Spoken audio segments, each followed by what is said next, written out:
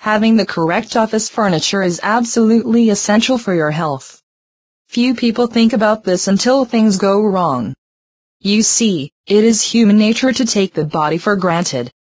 No one imagines that typing in the wrong position hour after hour, day after day, will do anything to their wrists. No one imagines that slouching day after day will do anything to their back.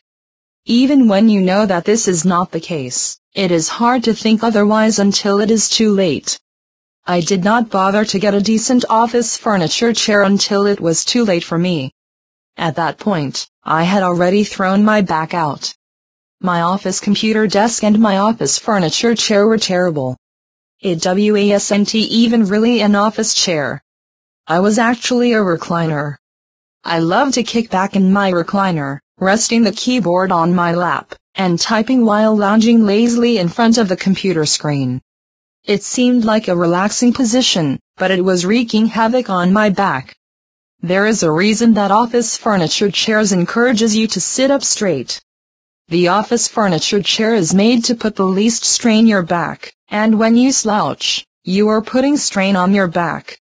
When you're picking out an office furniture chair, you cannot be guided by comfort alone. I made this mistake once, and after hurting my back I resolved that I would not make the same mistake again. An office furniture chair must be comfortable, but even more importantly, it should make you sit in the right position. It should be the right distance from the office desk, which also must be at the right height. Before you even go about buying an office furniture chair, you should consult an expert or look at guidelines about correct ergonomic placement.